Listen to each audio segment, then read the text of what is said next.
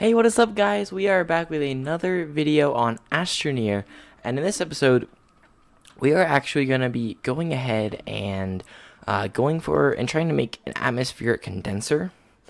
So this thing's pretty fancy. But basically, we gather gases from our atmospheres, and then we can use it to craft alloys and stuff like that. For example, an alloy that's called titanium alloy that we're going to need to make a large shuttle later. You can't do that quite yet, but we're going to be able to do that in the future if we are able to make an atmospheric condenser. Now, we need plastic, glass, and iron. Now, you've heard of glass, right? We make that by smelting quartz. Plastic is made in the chemistry lab, which I believe I kind of showed a little bit in the past, in a previous episode. Then iron, we actually get on this planet, on Glacio. So we go and grab some iron. In fact, that's the raw resource right there. And we can smelt it here and bring it back is kind of the idea. So once we get that, we can kind of progress and get more gases in order to make more alloys, like I was saying, and then we can make cooler stuff. So let's go ahead and just get started. But I was also thinking that, the last episode was all about just getting research bytes and stuff like that. And I mean, I guess it was kind of boring, but I feel like that's just a really good strategy that I needed to kind of show you guys. But I think from now on, I'm going to just do it like off camera, I think. I just want to, maybe I'll just do some off camera stuff. Maybe if I feel like it, maybe I could live stream just grinding out some bytes and stuff like that. That way I can actually just unlock all this stuff. But I feel like if I do all that in the videos, it's going to be kind of boring. So I'm going to try and just get a ton of bytes in between episodes. Now we kind of are kind of already full. I want to keep the tethers on me just because so that we can branch out further, because obviously that one spot of iron isn't going to last forever. But we might want to do something a bit different. Let's drop our work light onto here. Let's turn it off so that way it doesn't use any power. And let's go ahead and actually throw our soil canisters into here. And let's make some resin for something we're going to do a bit later. And then we can just gather as much as possible, I guess. We can just kind of go back and forth. So, hopefully, I think we're going to need this iron for a lot of other cool stuff as well. One of those things is like extra large platforms, which are going to be pretty fun. And we'll be able to actually get a lot more space, because right now we can usually just have like one machine on each thing, but we could have multiple on each platform if we really wanted to, which is actually kind of cool. And really just space conserving. I mean, obviously it's bigger, but obviously we also wouldn't have to have as many platforms, which is really nice. There we go, our resin's done, and we're just going to have these things start making medium storages, which we can put into our shuttle in order to carry more iron back. So that's kind of the idea. Let's go grab some more real quick, though. So really, we want to grab as much iron as possible and just bring it all back. I decided I might as well smelt it here as well. That's why I was putting it on the smelter. That way it's just all fully smelted. In the future, we can just get a resource canister, though. We can make a medium resource canister, and then we can just put, it fills up to 32 iron, and we can put it all into, one slot. But we can't make that yet, so we're just going to go ahead and have to work with what we got, which is going to be medium storages. But I'm going to go ahead and go find some iron real quick, guys, and hopefully we can fill up our space shuttle. Alright, guys, so we just got all of the iron that we need. Got our whole entire storage right here full of iron. I thought we could fit 4 storages in here, but I was wrong. I'm probably thinking of the large shuttle. But we got 2 whole storages of iron. And yeah, we're just gonna go ahead and head back now. We are gonna have to build another thruster if we want to go to another planet. But it's not that big of a deal. You can see our beacon right there as well. Actually, right before we left, you could see our beacon that we put down. That way, we actually know where our base is, and we can come back to it in the future to grind out more bytes and stuff. But now we gotta find this beacon. Oh, it's right there. I think I got it. Hope I didn't click on the wrong one, because that would kind of suck. Nah, we're good. Perfect. Okay. So, now that we have a ton of iron, we need to, first of all, let me empty out my inventory really quick. I made two extra storages, as you guys know, because it only took 2, and I thought it would take 4. So those are right there. I'm going to put the extra tethers right here. And I also have an aluminum. Throw it over there. Now we have the iron, and we need to make plastic, which is carbon and compound. Now, carbon is just organic smelted. I'm just going to make 4 because I shouldn't need more than 4. So I'm going to smelt that really quick because I don't really have much of a point in not. Let's see, what else we need? Plastic, glass, and iron. We can smelt this as well to get the glass that we need. And then that should be it. Let's go grab 1 iron. Then we can start getting gases to put on the chemistry lab. And then it'll be good. I'm just going to grab 1 iron for right now because that's all we need for to make it. So that's all I'm going to grab. Now we did kind of lose some of our turbines because obviously we brought them to other places. So I might make some more in the future. Well, I'm not really sure yet. I honestly might just wait till we get like nanocarbon alloy kind of stuff because that stuff is just kind of insane. And I mean, not really like broken because you're practically at the end of the game by the time you get there anyway. But like, it is so amazing when you just have infinite power. So let's go ahead and look at what we can make with gases. So you see we have this is nanocarbon alloy like I was talking about. And it takes titanium alloy, steel, and helium. And helium you can see, well, it says fuel, but it's also just a gas. Helium we can't actually get on this planet though. We are gonna have to go to a different planet for helium in the future, but we can worry about that later. And see, this one needs nitrogen. I believe we can get nitrogen and hydrogen on this planet. So we're gonna want to have multiple atmospheric condensers to put them on all the different planets. We need one of these for the large shuttle, and then we also are gonna need to get sulfur for the large shuttle as well, actually, because this is actually new. I don't know how new it is, but relatively new for the large shuttle. We need exochips. Exochips, I believe, are only gotten from blowing up exocrates, which we need dynamite for, which we need explosive powder for. So, but I don't know. I feel like sulfur is kind of like really far into the game. Oh, I didn't make it into plastic yet. Let's see, plastic. There we go. So I'm kind of surprised about that, but actually maybe we have some missions that give us exochips. I'm not really sure. Oh, we got this one. Oh, another QTRTG. Sweet, we can just put that on the base.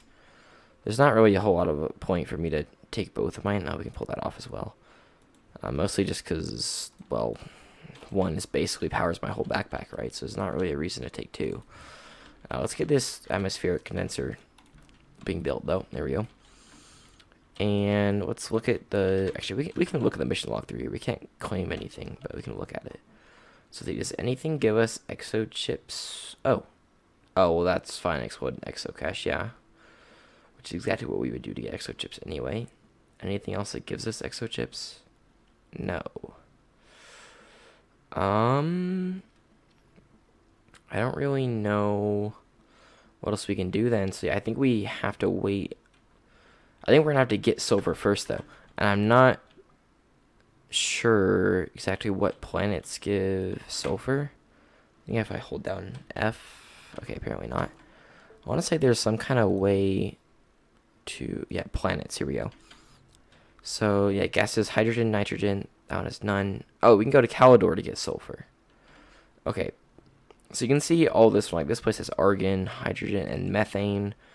Yeah, Glacia only has argon. Now, Atrox is the really good one for gases because it's helium, nitrogen, methane, and sulfur. So that's really, really good. But we're probably going to go to this one for sulfur. We want to go for the large shuttle. And we have this now, but we don't really have anywhere to put it. Well, actually, we could put it right here, though, because, like, we don't really need this stuff. We can put this here. Come on. Go right there. And then we can just put it right here. We do want the medium shredder, I guess, but it doesn't really shred much, if I'm being honest.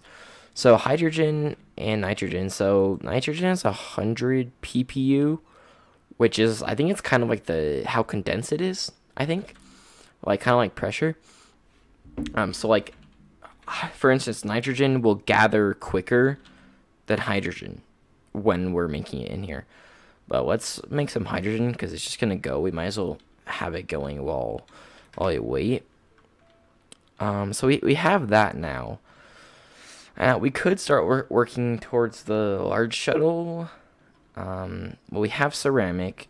We need titanium alloy. We need 2 exochips. So let's go back to titanium alloy. There we go, titanium. So titanium is on Glacio. And then we need nitrogen and we need graphene. So we can actually pretty much make this now, I think. So let's try and do that, except we need to go get a titanium, which we don't have. But we can get everything else first. So let's actually cancel this and have it start making nitrogen instead, because we actually need that. Then graphene is also in here. Let me go find it real quick. Graphene is graphite and hydrazine. We have graphite, but then hydrazine is right here. We need 2 ammonium and hydrogen. So we're actually going to need hydrogen either way. Well, we only need 1 titanium alloy, and we already have, well, 2 nitrogen. So we'll go ahead and pull that off, put it right there, and stop this, and go back to hydrogen. But you can see that the nitrogen, like, filled up a lot quicker than the hydrogen was, which is kind of crazy. But so we need 2 ammonium, though, which, honestly, I think we should just go find some. I don't remember. I want to say we had some on our tether line. Because, I mean, realistically, it's going to be kind of annoying trying to get... we're going to have to fill up 2 whole... What's the word? Soil canisters. Or 4 whole soil canisters, I mean. If we are going to want to get 2 ammonium. Come on. That is literally so close. Come on, let me click it. Come on. There we go. Okay. I'm not sure when that got unconnected. Maybe I like hit it with the tractor or something. Honestly, I'm not really sure. But it's all good. It's whatever. So, let's see. Like I said, the ammonium, it spawns in the forests. Like with these tree areas and stuff like that. But I thought we had some on our tether line somewhere. So, oh, sweet. We got a mission log thing. For, I'm assuming that it just filled up a whole hydrogen thing. Okay, since when did we go 2 directions with this? Oh, great. Yeah, I'm gonna go ahead and go look for this real quick, guys. Alright, guys, so I just got the ammonium and I'm just driving back. I couldn't really find it on the tether line, so I just went ahead and took my tractor out to the forest over there and went and found some. I also got some research items while I was out. That one was one of the ones from the trees, and this one was the one I was talking about that's like under the plants. If you guys remember that in one of the other episodes, where you find it under the plant. So I got like 4 ammonium, almost 5, but I couldn't find any more bits from it. And the hydrogen was done, so we can go ahead and craft the hydrazine. And then we have 1 graphite right here, which we can use to craft the graphene. And then we have the nitrogen, and then I think we just need the titanium alloy. Like that's like pretty much it. So yeah, we're pretty dang close. We would just have to fly over and get a titanium to get the titanium alloy. But then we're also gonna need to go get exochips, which is gonna be like you get sulfur and do this and that. It's gonna be a pretty long process. It's gonna be even more when we're trying to get nanocarbon alloy though, because you need titanium alloy to make nanocarbon alloy, and it's kind of almost just like a loop, kind of just like getting to one resource and then using that one to make the next one, and then you get that resource again, then make another one. It's a whole deal. But now we can make a graphene. We also can go claim that one that we just got, the mission. Let's scoot this out a little bit. There we go. From thin air, that's the one we got earlier. Oh, gas canister. That's going to be really, really good for the future. And then this one, oh, hydrazine thruster. Yes, please. That thing is freaking awesome. That is so nice. Now we can throw it onto here, and basically we just take hydrazine and put it on there as fuel. Now we don't have to remake the solid fuel thruster every single time. It's gonna just be so much easier. We can actually make 1 hydrazine really quickly to put on there. That way we can, because I think 1 hydrazine is like 4 trips or something like that. I can't remember exactly, but it's a good distance. Also, I just put the QT, there we go, the new QT RTG, whatever. It's kind of a mouthful to say, on the tractor. So now we can just leave this on the tractor if we want, but I'm just putting it on there for right now just to speed this up. I'm hoping that I don't think we didn't need anything else for the titanium alloy, did we? I don't think so. Besides titanium that we don't have, so we're not do that. But titanium alloy, yeah, we need titanium. Other than that, though, we have everything. I'm gonna put this graphene right here. So honestly, we could fly over there just real quick and just get that. And then in the next episode, probably we could go for the sulfur. But I think I'm gonna just pull these off, and I'm gonna put the other two on, and we can go ahead and go and get some titanium. Come on. We didn't actually really need to unpack it. It didn't really matter, but I did anyway. Actually, I need to put the thrust on, not the thrust, the fuel. Right there. There we go. Launch is 8. So usually we have. Do we usually only have 4? Or is it 2? I can't remember, actually. We'll have to see when we get there if it goes down to 4 or if it goes down to 6. Cannot remember. Or I mean, if it goes down to 7 or 6. We'll see. So we're going to go back to Glacio. Now, eventually, we actually probably will have a like a base on every single planet, which would be really good. Let's just go full speed here. There we go. There's our beacon. See how easy that is? That's why, like, you always want to bring a beacon to every new place, or to every new planet, I mean. It's just that easy. Okay, there we go. Then the oxygenator. Oh, must not land in the exact same spot because it didn't give oxygen to the tether. That's weird. We had a gas canister. We didn't bring a gas thing anyway. See, we kind of need to get this iron out of the way for the titanium. We can just put on this other thing, actually. Let's just load this one up with as much iron as possible. Except that's not really gonna work. Actually, what am I doing? I'm literally dumb. I can just throw these two on here and put all the iron back on them, and then I can bring my other two storages and put them on the smelting furnace. And then I can just smelt all the titanium. Once these are both full of titanium, we'll be good. And then we just throw those back on the ship and dip. So I'm pretty sure that... Oh, why isn't that on? There we go.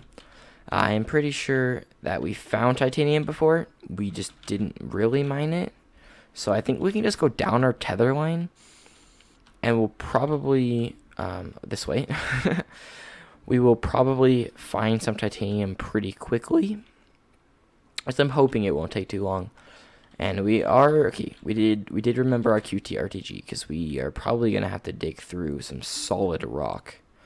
Right here is actually one of the exo caches, which we can grab really quickly. We can't blow it up, so not really much we can do with it right now, but we can leave it there, and then once we get the dynamite, we can bring it to this planet instead of trying to look for some random one. That way we actually can save a bit of time and be able to get the exo chips. But hopefully we can do that next episode. That'd be pretty cool if we could get a whole large shuttle next episode. I thought this titanium was a lot closer. Maybe I was wrong. I mean, not really maybe. It definitely seems like I was wrong. Oh, hey, look, there's a whole nother exo cache. Wow. Guess this is the place to be for these exo caches. I wonder if these bites have respawned yet either, because I haven't noticed any yet. But I have done a bit of off-camera bites gathering, so I probably have gotten most of the ones that are around here. There we go. Yeah. Would you look at that? That's exactly what we need. It's just for these to respawn, and then every time we go through here, we grab all of the bites, and we're chilling. Okay, so here's the titanium that I was thinking of. Let's grab this resource sample as well. And this is going to be kind of a long walk, like back and forth, which is going to be kind of a pain. Maybe I should just brought one of the storages with me and filled it up with titanium. I don't know. I mean, I guess this will just take a while, huh? Alright guys, we are back and we just got all of the titanium for both of the medium storages, which we can just throw onto there. And that should be, I mean, obviously it'd be plenty. We only need 1 titanium. Throw those storages back to there. I did actually grab 2 extra titanium, so I'm going to just let that smelt real quick. Not going to forget my RTG, and I'm going to start this research thing again, because power was a little slow, so I turned that off while it was taking forever to smell. So not what I want to do with that. Hook on my backpack, and, oh yeah, it says the launch is 6. So yeah, we can go back and forth, and then we can go back and forth again. So basically, 1 hydrazine is twice the length, like, gives you twice as many launches as 1 whole solid fuel thruster. Now, obviously, each hydrazine costs more ammonium, but also doesn't cost aluminum. And we can just load this up with a bunch of hydrazine. So honestly, it's definitely a lot better. Plus, it doesn't just break. Like, all we have to do is put more hydrazine into the thruster. We don't have to build a whole new thruster every time. So it's just nice. I really do like the missions, because it kind of also gives you a path of story, if that makes sense. Like, before, it was kind of just, here's all the stuff you can make, and go explore, and go to different planets, and find all this stuff, right? But now it's kind of like, you do this, and you get this thing that, like, you might not have even known, like, existed before, you know what I mean? And it's just kind of cool how it all, like, kind of progresses you on its own now, instead of, like, absolutely having to figure everything out, and, like, you know, look through the research catalog to find anything that would be useful. You just kind of follow these and get a lot of cool stuff. And this gives you a buggy, which is pretty cool. Unlock an exo research and a exo research aid unit. What's the difference between an exo catch and exo research aid unit? Oh yeah, that's the big pyramid things that you find. Place a landing pad.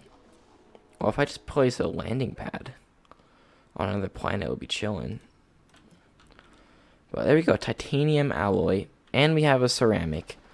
So now for the large shuttle, we have pretty much everything we need. Yeah, besides exo chips, we can probably do that next episode. Just go and fly over to whatever it is, to Solo or something, and we can just bring our atmospheric condenser, because honestly, don't really want to make another one. And then we'll be good. But yeah, guys, honestly, I think this was a pretty good episode. We made good progress, and if you guys did enjoy it, make sure to hit that like button and subscribe. I'll see you guys in the next one. Peace out.